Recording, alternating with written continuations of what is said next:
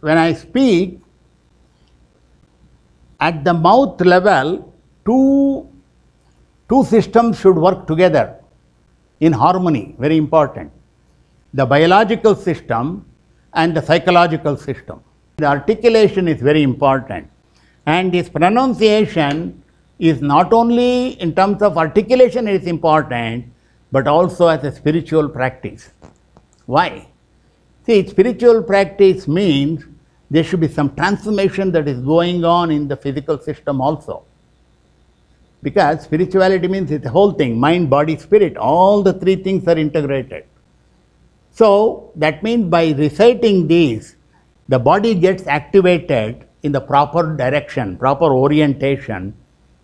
And when we produce a Mahaprana, pa, ka, ta, dha, so you are producing with the energy coming out from the Nabhi, below Nabhi. So when we are all the time saying that, we are making conscious effort to bring the energy upward. And then it cleanses the whole thing.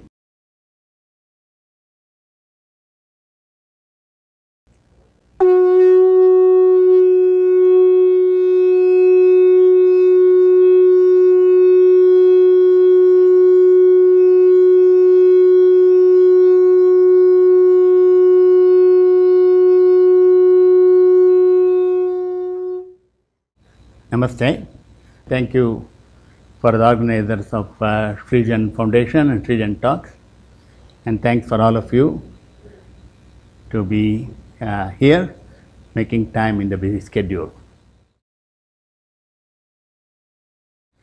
Chaitanyam sarva bhutanam vivrutam jagatmana nada brahma tadanandam advitiyam upasmahe. We salute to that Nada Brahma, which is present in every conscious being as consciousness. And that consciousness, it is all pervading, has manifested as a joyful universe. So we will see the science of sound in Hinduism.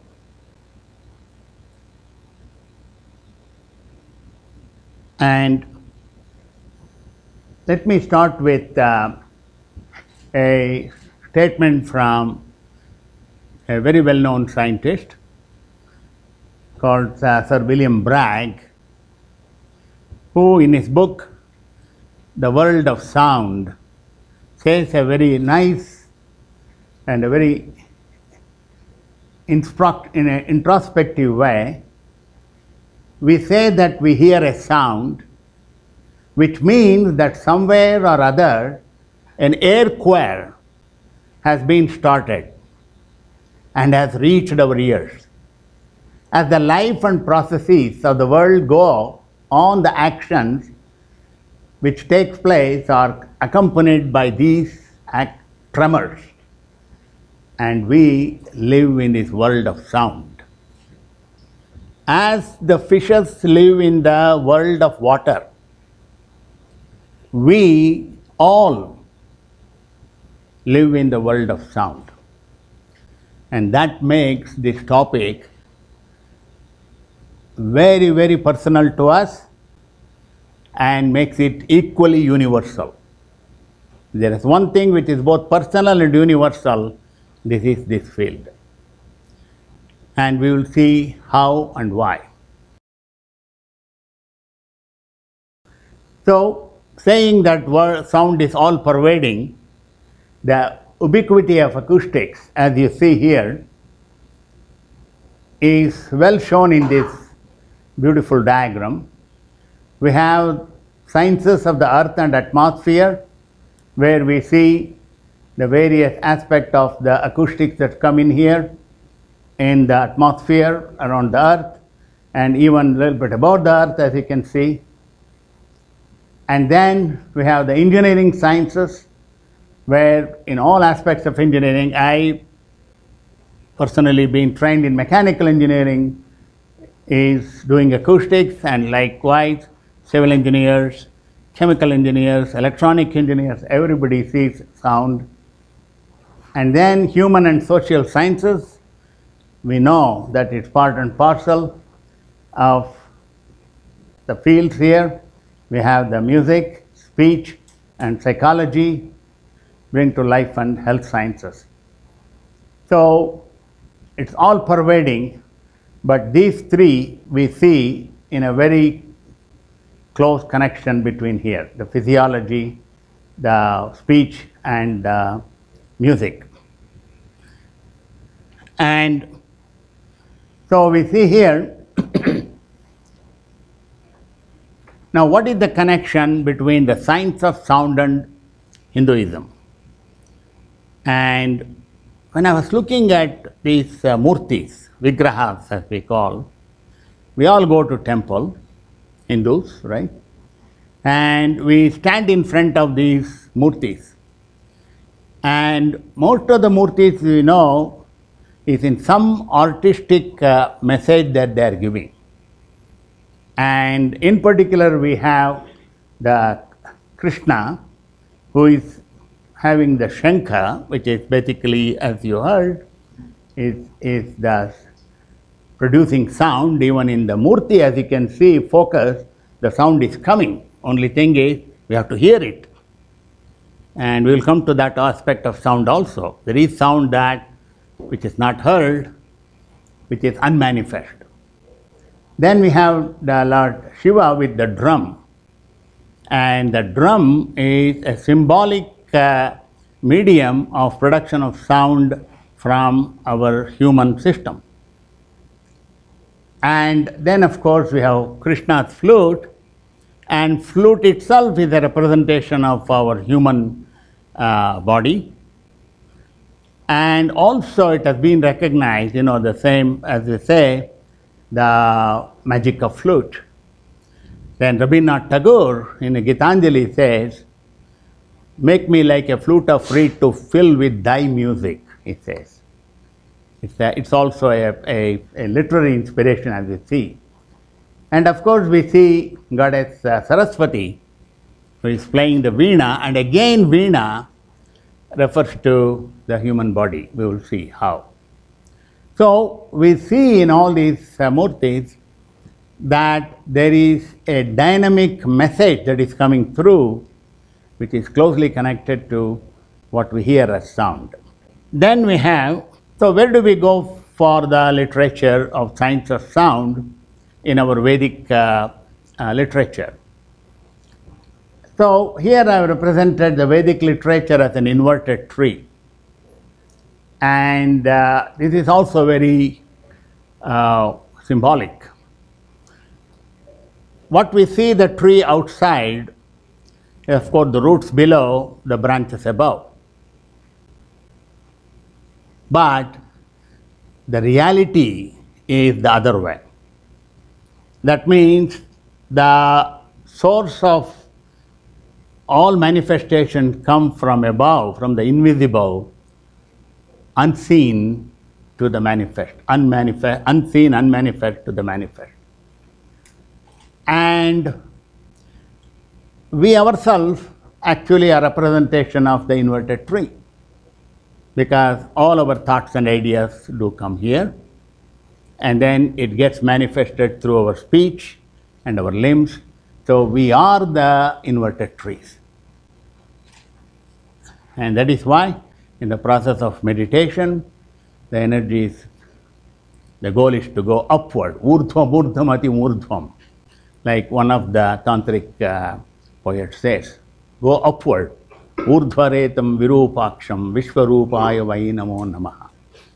So that is the symbolism of the inverted tree. Urdhvamulam adashakam ashwatham prahuravyayam chandansi yasya parnani yastam veda saveda vit.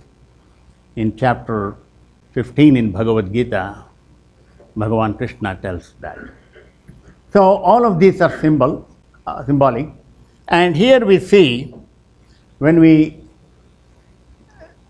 look at the root, as I said is the source, and the source is referred as Brahman.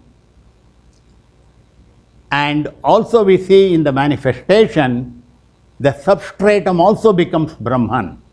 So source and substratum is Brahman. And this Brahman that we refer has two aspects, two sides of the same coin. The Amrita Bindu Upanishad says very clearly that Dve Brahmani Veditavye Shabda Brahmam Parancha Gata Shabda Brahmani Nishnataha Param Brahmadhi Gacchati. So there are verily two Brahmans that every human being has right, has qualification to aspire for. Everyone. No one is excluded in the pursuit of Brahman. Truly democratic. Everyone. And in that pursuit, there are two Brahmans. One is the Shabda Brahman and other is the Parabrahman. And Shabda Brahman is the step to Parabrahman. So that is the meaning of this beautiful Upanishadic statement. Then, of course, we all know the name and form of Brahman is Omkara. Om iti Brahma. In the Taittiriya Upanishad it says, Om is Brahman. Basically what it means is Tasya Vachaka Pranavaha. The name and the form of Brahman is Omkara. It is not an alphabet, but it is a Rupa. But when you make it through the assembly of Varnas, then it becomes Akara, Ukara, Makara. Then also Yoga Vartika says Ishvara Pranavaha. So that also is in the Shabda Brahman. Then little bit on Om, that itself is a major topic, but to give connection to our main theme, as I said, Om is the name and form of Brahman. Om has 5 parts, Panchamatratmaka Pranavaha, Akara, Ukara, Makara, and the half moon that you see on the top, and then on the top of it we see Bindu, which is the origin. So if you go from the other way, we start from the Bindu, then expand, manifest through the moon or the kalas, then come through Mu, U, A. So that is the reverse process. So you can see the involution and evolution going like that. That is why Om is very important. Om is, of course, is in Buddhism, Jainism, Sikhism, in addition to Hinduism. And it is recited along with prayers, Vedic chants, rituals, spiritual and philosophical gatherings. Garbhopanishad says, in the 8th month, the baby in the womb listened to the sound of Om in the womb. And it's a very important information. Then, of course, if you want to see the manifested sound of Om, we know that in the Soham Japa, Hakarena Bahiryati Sakarena Vishet Punaha. That is, when we are breathing in and out, when we breathe out Hakara, then Sakara is taken in. So in that, so the Soham comes there. That Omkara is the one that is connecting the exhalation, inhalation, and that is constantly happening. And that is why some of the practices focus on meditation on the breathing.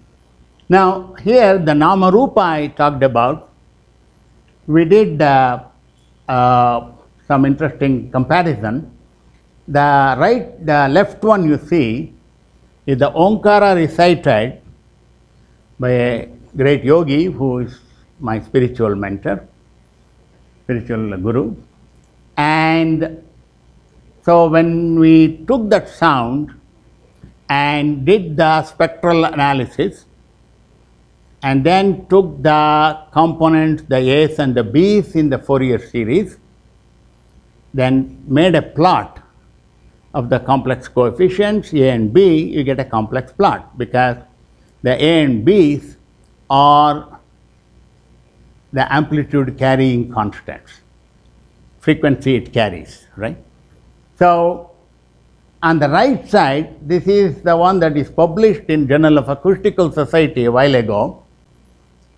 Om sound produced by Tibetan lamas. As I said, it's practiced in many religions. And when it is plotted in this complex plot, you can see the form. This is the form that you get. Very similar. And also the frequency component is fairly close by. So what it means is there is a vijnana. Of course, the word science is an English translation, kind of, although it doesn't mean exactly same. In Sanskrit, we use the word vijnana, vijnana or vijnana. Vijnana does not exactly mean what science means, but we take it as translation. Vijnana means vikasita jnanam, one meaning. Other meaning is vishishta yoho gnanam is vijnanam. Basically what it is, gnana is the destination of the knowledge.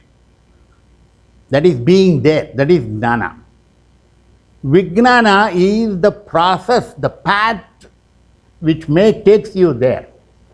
So the rishis, rishi means seer, rishajnane, the one who has seen from the innermost eye, the subtlest truth of the world.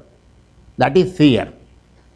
And once the rishi sees or is there, then the path that rishi has taken, rishika, rishi masculine, rishika feminine, rishi or rishika who has taken and been there, that path is called vijnana.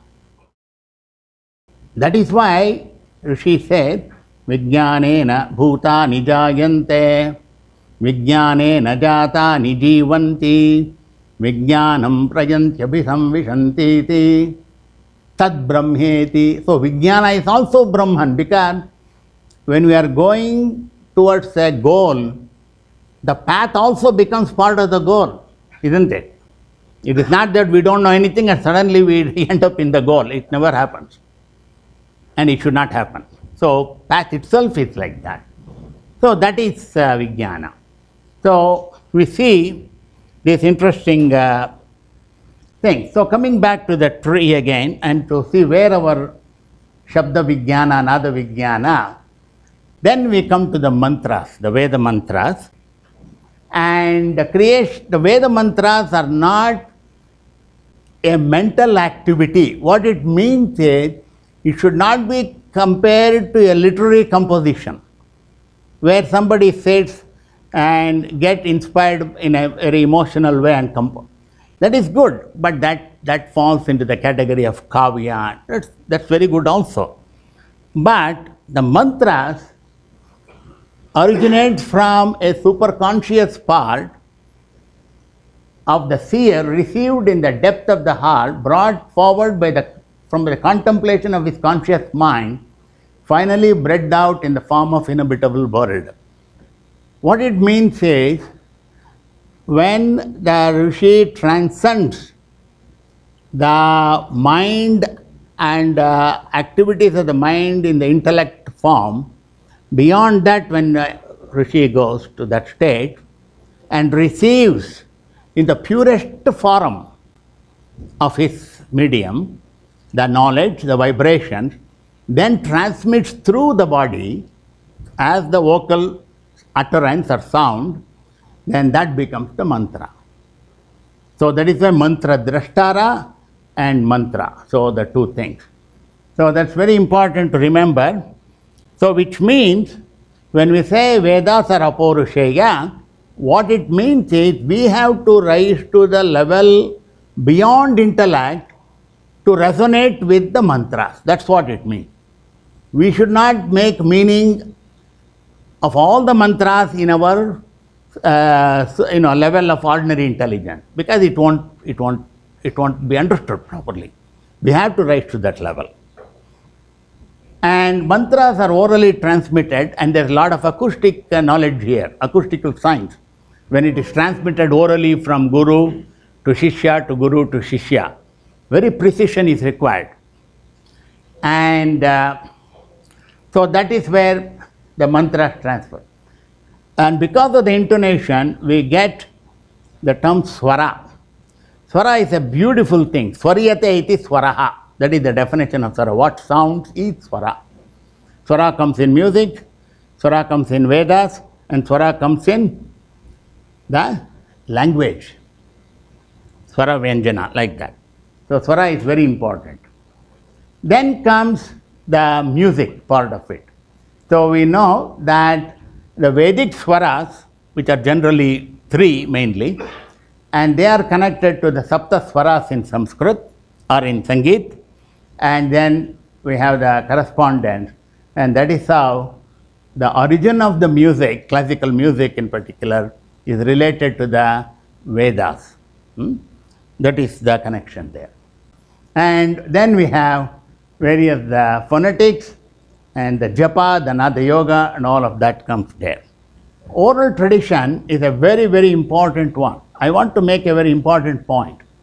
If you see in literature, people have written wrongly about oral tradition. What I mean by that is, in fact, many people think, oh, oral tradition was there because there is no development of writing, people are not advanced. It's not fully correct. Why? Because oral tradition was chosen by our rishis because of its efficiency, isn't it? See, when you transmit knowledge through the writing, lot of things get lost. For example, my own speech now. See, what we are doing right now with the interaction, with live interaction here, if you put the same thing in writing, we are going to lose a lot of information. Some knowledge will be transmitted, but not precisely, because the intonations, the direct transmission from life force to life force. So oral transmission was taken as the efficient means. Even today in the Veda Pathashalas, books are not kept. Serious Veda Pathashalas, they don't allow books, because the moment you hold a book, your attention is gone. Attention to learn is gone. Music, oral tradition. Dance, oral tradition. So oral tradition is a very important one. That is why our rishis, one of the most famous Shanti mantra, Om Bhatrang Karne Bhishrunuyama Devaha.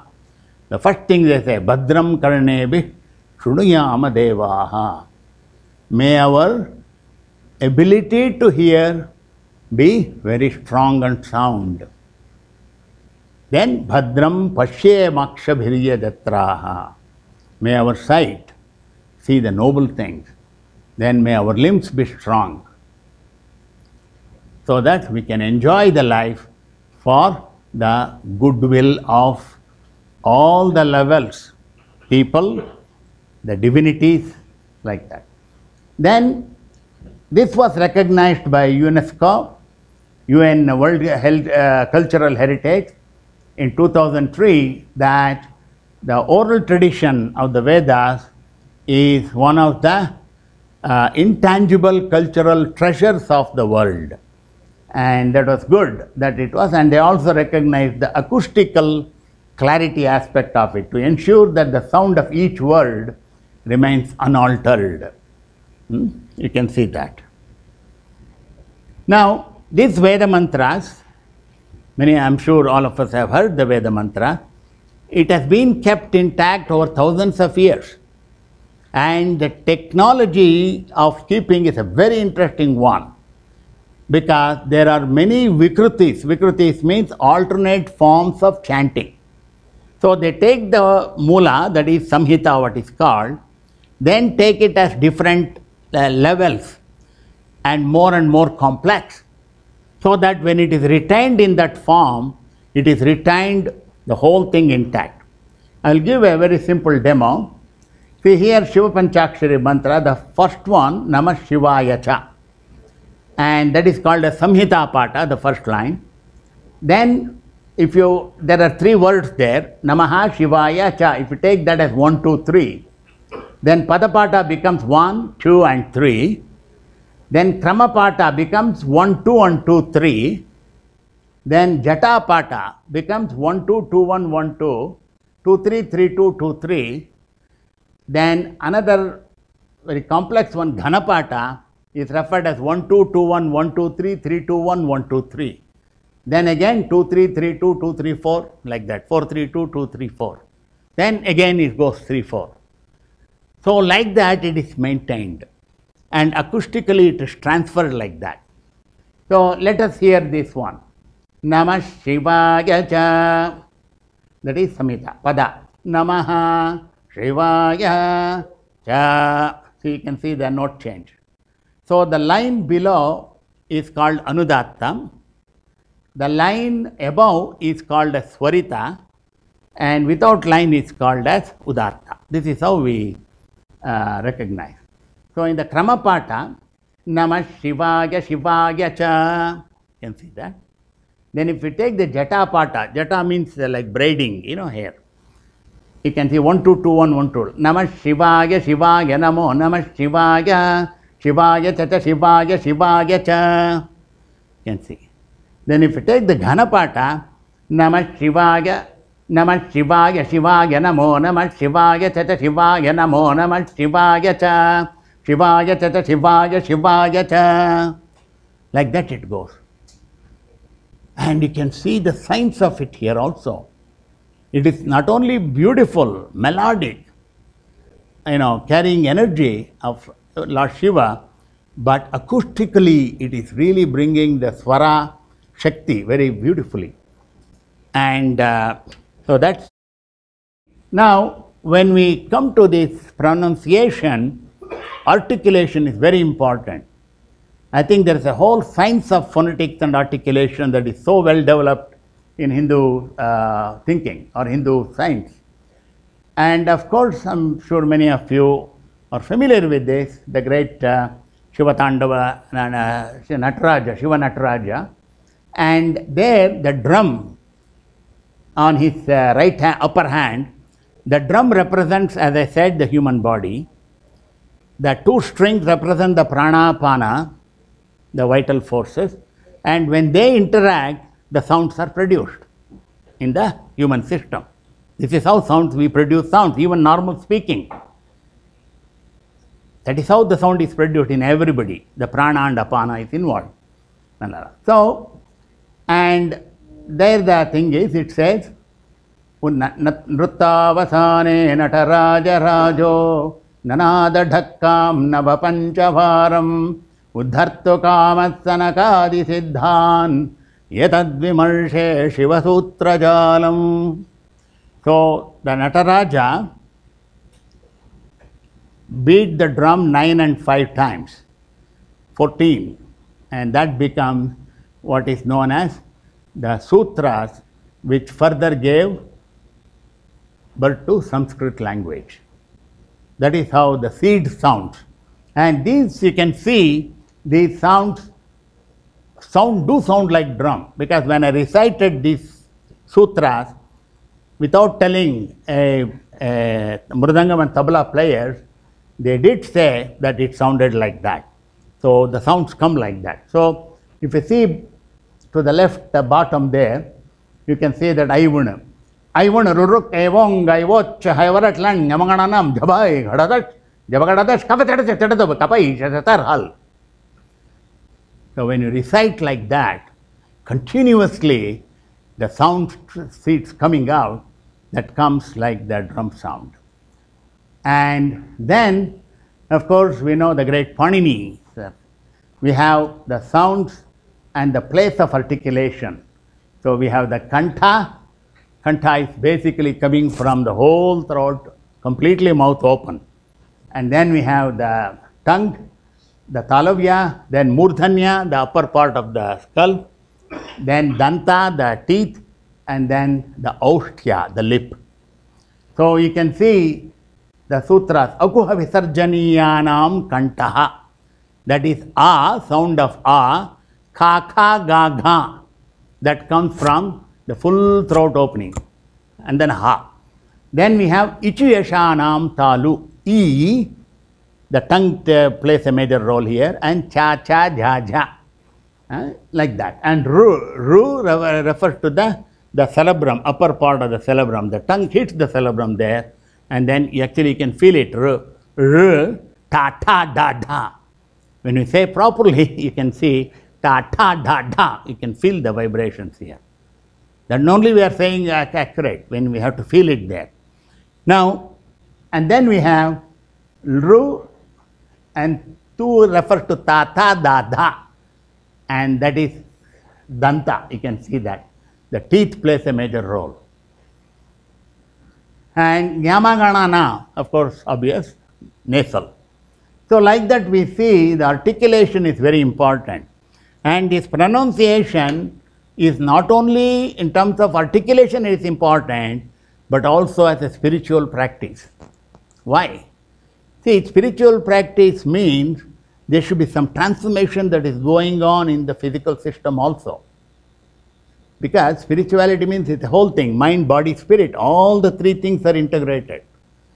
So that means by reciting these, the body gets activated in the proper direction, proper orientation. And when we produce, say, Mahaprana, pa, ka, ta, dha, so you are producing with the energy coming out from the nabhi, below nabhi. So when we are all the time saying that, we are making conscious effort to bring the energy upward, and then it cleanses the whole thing. That is why Dr. Ramaji is here. Ayurveda also uses these mantras. Charakas, the great Charaka Rishi, advises in some situation to say Vishnu Sahasranama. So the mantras are also used from the therapeutic point of view also as a byproduct. Now, a very simple demo, I can show you how it is scientific in the very realistic sense, because it is kinetic energy. And what is kinetic energy? 1/2 mv square. So the velocity of air that is coming out here makes things move when we say Mahaprana. So you can see here, pa, pa, pa, ka, ta, da. You can see it is moving. If I don't say that properly, pa, ta, da, I'm saying it, but not enough. And sometimes if I don't say it, what happens? Simply we are going through the act of saying, but not receiving the effect. We are not receiving the benefit of it. That is why mantras have to be recited properly. In addition to bhakti, Shraddha is required. And Shraddha means these things. Shraddha means not just belief. Shraddha means action also. That is why Shraddha Bhakti Samanvitaha says in Vishnu Sahasranama. So we can see a very important aspect of it. Then, so to see what some of the acoustical aspects of Sanskrit is, sound assigned to alphabet do not change, and that's a very beautiful one. Why? Because once you learn, if I write ka, ka, like that is it, then you don't have to worry about it. No matter where you write, it is always ka. So that acoustics and writing, they are connected very closely. Desired words usually have some acoustic similarity with the root. This is also very beautiful. Because if you take, for example, Vidu, Vidu means to know. Vedas means knowledge. Vidyarthi means one who is anxious to know. Vidwan means one who knows. Vidyalaya means the place where you want to go to know. See, that word Vidu is bringing that acoustically this is very important. Why? Because memory. See, memory goes by association. That is why memorizing in Sanskrit is quite easier Initially some effort has to be put, but once we put that effort, then it becomes very easy. Soft aspirant, hard aspirant I showed you. Very good correlation that I showed you. Easy for memorization we talked about. Effect of sandhi relates to the places of utterance. This is a beautiful one. See, A plus E is A. That's called guna sandhi. Now, A comes from kantha, A like that, right? E comes from basically talu, that is tongue. Now, when we bring the kantha, that is throat and the tongue together, the only sound that can come is A, no other sound. Simple experiment. You take the word Ganesha. It is made up of two words, Gana plus Isha. So, what I do is now Gana, I leave a time break, say 2 or 3 seconds. Gana, Isha. Now, I reduce the time between Gana, Isha. Gana, Isha. Gana, Isha. Now, you make time 0. The only way you can produce that combination is Ganesha. No other sound can come. You can do the experiment yourself later. There is no other way you can produce the sound. This is the beauty. See, this is what the practical. So, when you say acoustical science, this is science. Sandhis are so natural in that sense. So, very important. So, Sir C.V. Raman, I am sure all of us know this great man, and he had a fascination for acoustics. And I don't know how many of you know this. He started his work with acoustics in his scientific career. Then got attracted to optics. Good for us, good for the country, good for him. He got the Nobel Prize and all that. Then later he came back to acoustics again in his later years. Very beautiful. And I will show some of his work later also. So he says it would form a fascinating chapter of history to try and trace the gradual development of musical instruments and musical knowledge from the rhythmic chanting of RigVeda in the ancient home of the Aryan to the classical Indian music of the present day. I fully agree with him, because there is a continuity from the Vedas of antiquity to the music of the current. It is there. It is that we have to know it, we have to trace it. It's already built in. We have to trace that, that's all. That is why if we see the great musical stalwarts, especially like Tyagaraja, for example, he gives, there is a whole number of krutis, compositions from Tyagaraja just on this Naada, Shabda. So that connection, very interesting. So little bit on our the Naada Shabda world. See, the Tantra is another place where we see a good amount of Naada and Shabda. Chaitanyam sarva bhutanam shabda brahmeti me matihi. So now we have the two main words that we use, terms, Shabda and Naada. Now, Naada is seen more like a flowing energy. Shabda is seen little more like a crystallized one. One like water and other is ice. Both are the same. But one is flowing and other is little bit formed. So we will see that beautiful connection. So that is Shabda Brahman, that is Chaitanyam. So namaste. Chaitanyam is Shabda Brahman. Then in the first prayer that I did before I started from the Sangita Ratnakara, this is on Naada Brahma. Chaitanyam Sarva Bhutanam Vivratam Jagadatmana. It became Vivartavada, that means became manifested, and that is called Naada Brahman, and this Naada Brahman is Anandam. Now Ananda basically refers to the true joy, the joy that is naturally available. See, when we see beautiful sky, clear sky, I am sure everybody feels happy. Because nobody can take ownership, I did it, nobody can want to take. Right? Everybody feels happy. You go to the ocean, everybody is happy. Why? Motion is not making advertisement. That is the way it is, and everybody receives that vision and sound.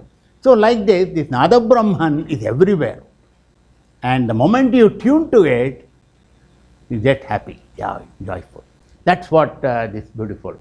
Then we have Nanadena vina geetam, Nanadena vina svaraha, Nanadena vina nrutyam, tasman nadatmakam jagat. So there is no music, there is no speech, there is no dance. Very interesting. The dance, the heart of the dance is music. You stop the music, you stop the dance. Very interesting. See, in live music you may not recognize it. In recorded music we recognize it. Many times what happens in concerts when people don't have the live music, they have recorded music. For some technical glitch, the music stops. The dancer stops. Right? So that is, so what is driving what is a very interesting one. Both are important. So Nada and Shabda, Panini gives a very beautiful definition. Akasha Vayu Prabhava Sharirat Samucharan Vaktra Mupaiti Nadaha. Akasha refers to basically space. Space, and Vayu is the air within, and which is the indication of Prana Shakti, as I said earlier. So when that interacts within, the Nada develops, and when that Nada Shakti comes through, Sthanantareshu Vaktra Mupaiti, when it comes through the vocal cavity, produced like words, it becomes Shabda. As I said, water and ice. One has form, other is formless. Then Shabdo Dhvanishcha Varnascha Mridangadi Bhavo Dhvanihi. So Dhvani is basically coming from the throat, and the other one, Varna, comes through the mouth, which is the language, alphabet. So that is another, the Dhvani is another word from the Shabda. So that is why we have the musical instruments, everything comes through Dhvani. Speech, everything comes through Varna. And they both form the Shabda. Now this is a very inspiring statement. Just as from a seed comes naturally sprout, branch, leaf, flower, unripe fruit and full fruit, likewise starting from spiritual light as seed, the Nada, Swara and Aksharas have developed into various aspects of knowledge. Because we talked about Nada Brahman, which is going with the Shabda Brahman. So they combined as the root. Music should become the bridge that takes the listener from the sensual level to spiritual level. It is a connection from senses to the spirit. If it stops only in the mind level, then we are not using the full power of it, that's all. It does give some manoranjan, but we are not fully utilizing its capacity. We have to go even above. Through the manoranjan, we have to go to Atmaranjan. When you go to that, it gives full. So this is by my spiritual guru actually, Yogi Sir Sriranga Sadguru. This is a very important Veda mantra, probably one of the key slides here. See, when we say speech, that is what you are hearing is the last quarter of the whole process. What you are getting at your ear is the last quarter. So what this Veda mantra, RigVeda mantra says, there is 3 quarters behind it. Now, not only we should know it, that there are four aspects, but we also should have an understanding and ability to deal with that. Why? Because then our output we can control. Isn't it? When you know the whole process, you can control the output. Otherwise, you will not be able to control. So what are the 4? So what you are getting at your ear is called Vaikhari. Vaikhari means fully orchestrated, fully manifested at your level, at your point. Now, when we go back from known to unknown, right? Known to unknown. So I come back. So I come back to my mouth, Vaikhari, but still I have to go back because I already produced here. When I go back, it is coming through here, Madhyama, because this is the medium, right? This physical medium, I mean, Kanta. If there is no throat, that's so Madhyama. But before it comes, it's here. It is Pashyanti. That is, as I want to say, I'm seeing what I want to say in a very quick way. I mean, when you are talking, that's what you are doing also. Everybody has to do these 4 stages. So it is seeing, and before you come to that, you have to have that energy to even make that happen, and that is Para, which is all pervading. Now, a beautiful example. This Para Pashyanti Madhyama Vaikhari, we can use to explain everything. It's not just only sound. From sound, it's easy to understand. You can explain everything. Even starting this meeting, you can explain. You go from the known to unknown. For example, here, see, when I turn the water, I get the water in the tap. That is Vaikhari, because I am able to hold and drink. Now, where did the water come to that place? If you go back, it has to come from a reservoir, wherever it is. And that is the medium, Madhyama. But where did it come to the reservoir? It has to come from rain. Now, that is Pashyanti. Now, where did it come to reservoir? The clouds. I don't see water in the cloud. Then they say, you need for that Rishi Drishti. It can be seen, but you need a Rishi Drishti, the development of the inner eye, yogic eye, which everybody can go after. As I said earlier, this is open knowledge. Rishi's knowledge are open. That is why they didn't put any patent, they don't charge, it's free. But because it involves so much of, sadhana and titiksha and everything, that, so the point here is this very important, this Chatvari Parimita Padani. And now when you bring that into the speech production, very, very nice causal chain. Atma vivakshamanoyam manah prerayate. So the soul, the inner person wishes, then that activates the mind. So I activate my mind. Come on, go to action now. Then the mind, what it does is, manaha nabhistham vannimahananti saprerayati marutam. So this mind, what it does is, it takes the fire element which is in the nabhisthana, in the stomach, in the area. So that is where the heat element. So it takes the heat and then it inspires the maruta, that is air. Because we produce sound when we exhale, basically. Our speech is coming out when we are exhaling. It is very hard, probably next to impossible, to inhale and speak. Even if you try, it won't happen. So speech usually we have to exhale and. So then it comes, then both combine, heat and air, through the organs. Na brahma granthi sito nadaha kramad urdhvapate charan nabi hrutkanta murdha stosya avir bhavati sadhvanihi. And same words or similar words, Tyagaraja in one of his compositions, he has written this, Nabi Hrutkanta, like that. So you can see the, and various chakras positions is also given here. And one more slide which gives a little more. This is another very important slide. Because, see, when the sound is, when I speak, at the mouth level, two systems should work together in harmony, very important. The biological system and the psychological system. What do I mean by that? The psychological system means, see, when you see in the top one, Vaikhari Shabda Nishpattihi, the sounds are coming out as Vaikhari.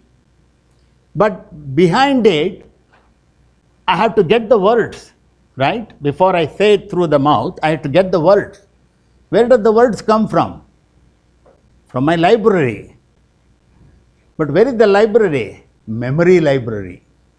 We call vocabulary. If I don't have it already there, it won't come. So, madhyama smriti gochara.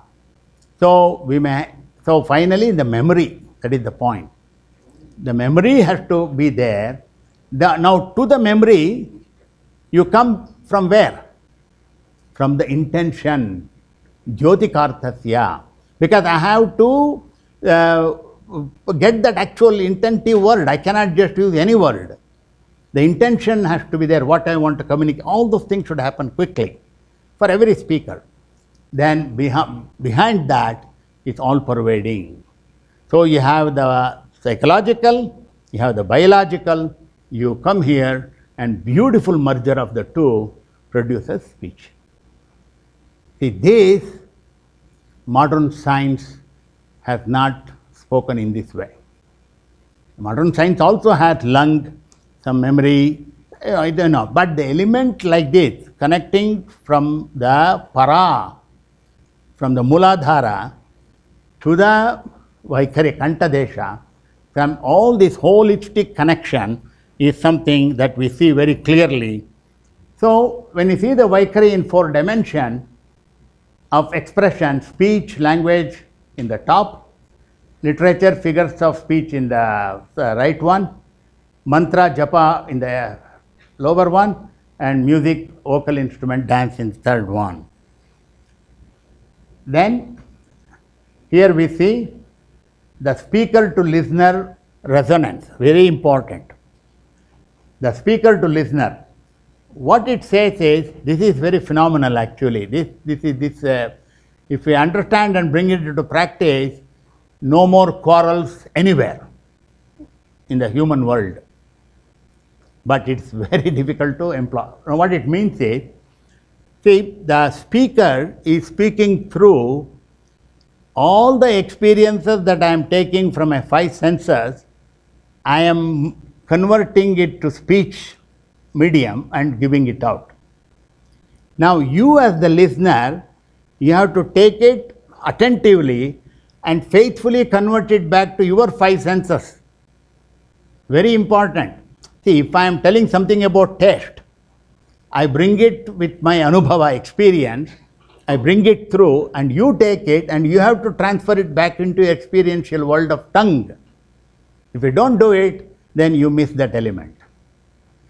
So the perfect communication occurs from my 5 sensual experience to your 5 sensual experiences, and speech carries it through. And this is where no other sense can do that, only speech. And the Vedic order of elements is a very beautiful one. This order is given from the Vedas, that is Kham Vayur Jyotirapah Pruthivi, like that it gives. The space, air, fire, water, earth, and the senses of perception. Now the space and sound, they are connected. You cannot describe space from any other way, only through sound. You change the space, that means you enlarge the space, sound changes. You open the door, you connect that room to this, sound changes. Very, very interesting observation it is. So our rishis very nicely connected. Vaisheshika Sutra is that. Shabda Gunam Akashaha, that is the sutra. Now, very quick one, some application. I am coming to some application. This is, we have done sound as we see in a temple, sacred sound.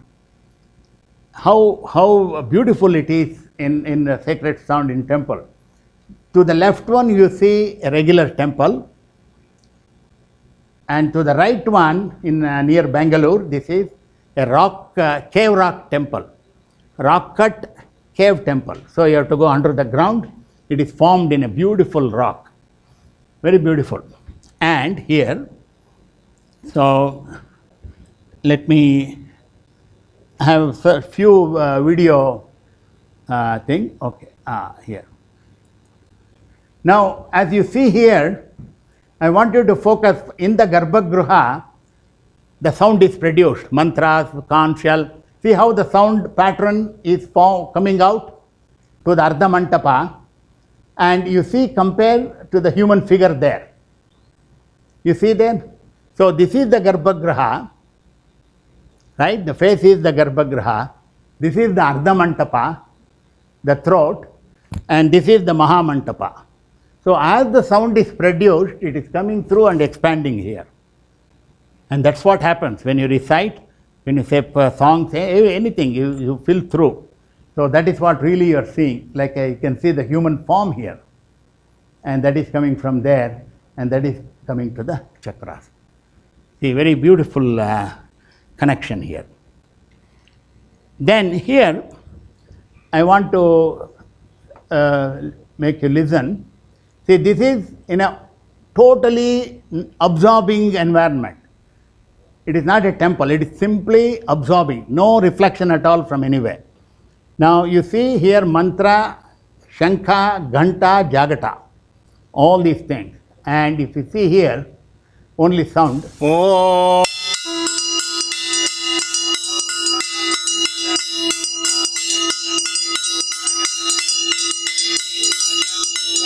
Now compare this.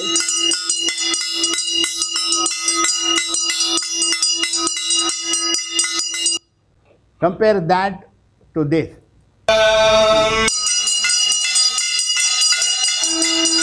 This is in the temple. You can see the reflection and reverberation coming out of the Ardha Mantapa and coming to the Maha Mantapa. You can see very clearly the sound is surrounding the devotees. And these are the frequency peaks, you can see. We don't have too much time to go into that. Basically what we have to know from this is, it covers spread out in our audio range. And what that means is, we are given a positive and a beautiful ambience and excitement in a sacred environment through these acoustical frequencies. And that is the meaning we have to take. And this is another beautiful experience. This is in the conch shell, in the cave temple. And I want you to note one thing here. Somewhere in the middle, my blowing stops, blowing of the conch shell. Then you hear only the reflection. And this cave temple is about 80 meters long.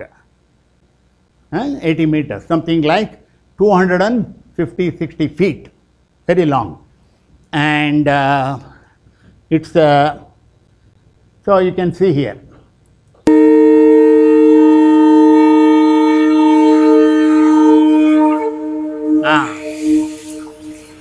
You see my blowing stops and it continues. Now this is another beautiful thing. Here we are chanting in the Ardha Mantapa. And Ardha Mantapa is the first arrow that is going in near the Murti. And 270 meters, about 200 feet or so, right in the second arrow, we are recording. We are recording in both places. And you see the clarity in spite of the high echo. That is the important thing to see here. So you can see. Om Namo Bhagavate Rudraya. Om Namaste Rudramanya Bahuto Taishave Namah. Namaste Astrudanmane Bahubhya Mutate Namah. So you hear the same thing, recording at the same time, but a 220 meter down the temple. You can see the echo, but you also have the clarity.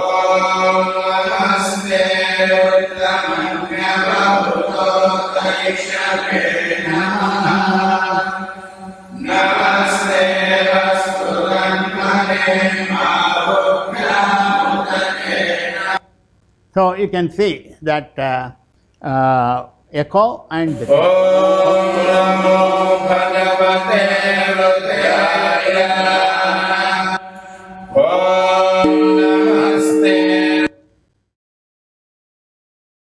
now here conch shell, I blew it in the, I mean I I didn't blow it in a literary sense, I produced the sound.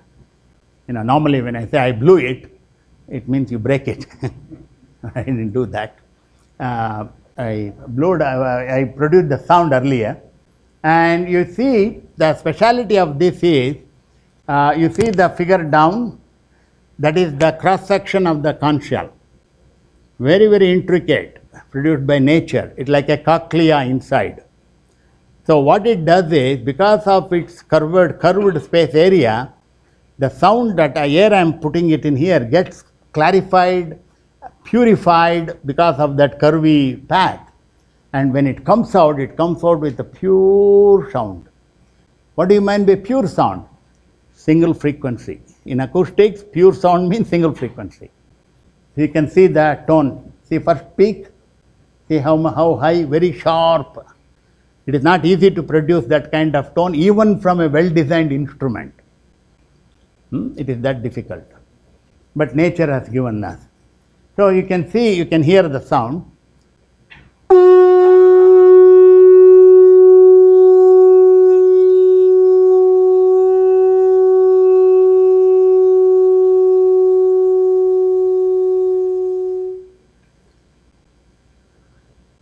So you can see that whole thing.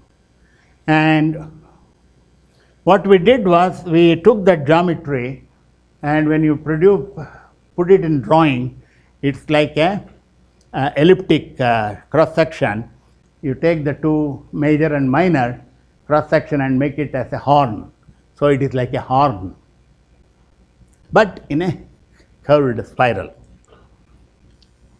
Here there is a flute, and what we have done in this is, we have taken a regular bamboo flute, and I wanted to know how the length ratios are done, because when the bamboo flute is done, people do it by listening. You know, nobody actually measure. You do it by listening, and they know by. Then I calculated and compared to the Pythagorean scale.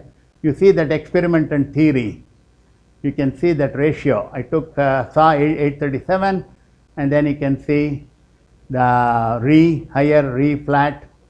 1.09, 1.07, 1.14, you can see a good comparison between the Pythagorean scale and our regular bamboo flute that we hear. And this shows that how the knowledge is universal. That's the point I'm making. This is where Sir C.V. Raman's, one of the other great contribution, he was the first one to show experimentally. See, tabla and mridangam has a very unique acoustic quality. That is, see, it is a two-dimensional structure, right? Two-dimensional structure means like a plate like this. See, strings, if you take string one-dimensional, now automatically it is harmonic. One length, you make the length half, you get the higher, double the frequency, it's easy. But here it is not like that because of the plate. So what it does is, it produces all types of frequencies. That is why you get annoyed. If I start doing like this for some time, you will get annoyed. Everybody gets annoyed.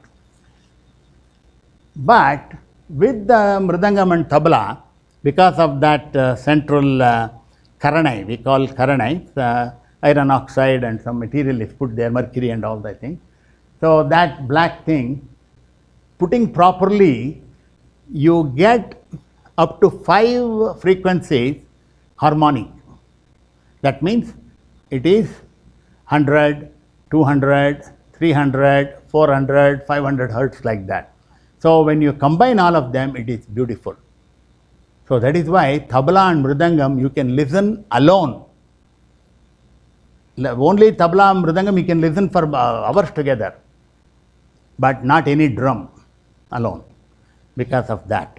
So that is a very beautiful and mathematical equations are all formed and shown and all that recently. Then this is another, we are coming to here, the Veena. Veena represents our spinal cord. In fact, there is a Veda mantra, Daivi Manushi Veena Bhavati, like that. So what it is, as you can see here, this is the drawing based on my spiritual mentor Sriranga Sadguru's drawing. So you can see here the Veena represents and the human spinal cord, and that is called kurma. Actually, it's in musical language also it's called as kurma. Basically, it's the base of a turtle, and it is said, when we have the kurmasana, it's a yogic term. We will save it for another lecture. What I wanted to show here, how acoustics plays a very beautiful role in Hinduism. It has a science role, it has an art role, it has a social integration role, it has all kinds of beautiful roles. And that is the beauty of it in festivals, in all of that. So this is a procession, utsav, as we know. In temples have to do utsavs on all the festivals where they take the deity into the street with all music and everything, so that people who are unable to come also get the benefit of the blessings at their home. So because God is for everybody. So with that, this is the procession done in New York. Very beautiful one. I have a small clip of that. Ganesh brings me here. How do I feel? It's amazing. I mean, I wouldn't miss this. I've been doing this for many years. There's an incredible pujas.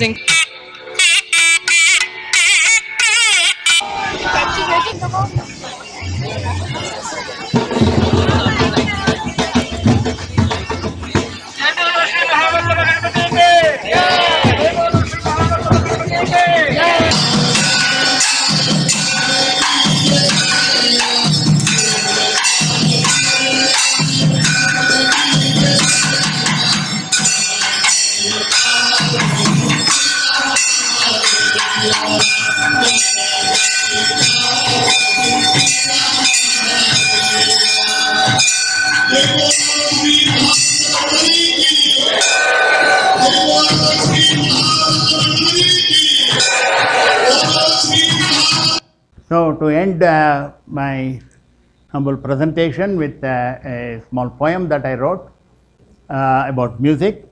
Music, are you the flow of sound, or in silence the feelings of mind?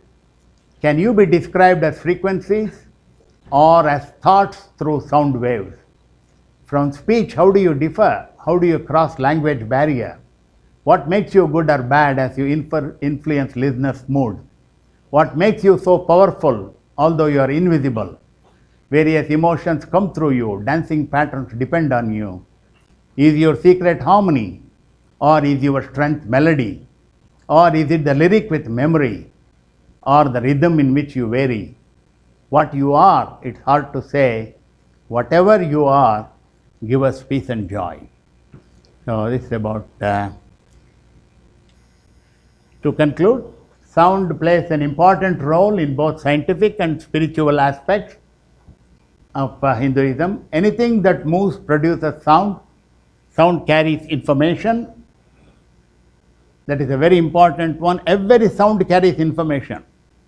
There is no sound that does not carry information. Please check it out. This statement is a very powerful statement. But not all information we are able to understand. That is a different thing, but it does carry. Then Vedas emphasize that the ubiquity of manifested sound is integrally related to universal consciousness. This is another topic that I am working very closely now, sound and consciousness. It's very directly connected. Fourfold description of Naada leading to manifested sound enables the seeker to advance towards the universal consciousness. The role of manifested sound, Vaikhari, is seen in many areas of human interest such as speech, chants, vocal and instrumental music. And I deeply am grateful to my Guru, Sriranga Sadguru of Ashtanga Venu Mandiram, Mysore, and also various my colleagues and my students who have worked with me. And thanks all of you, of course.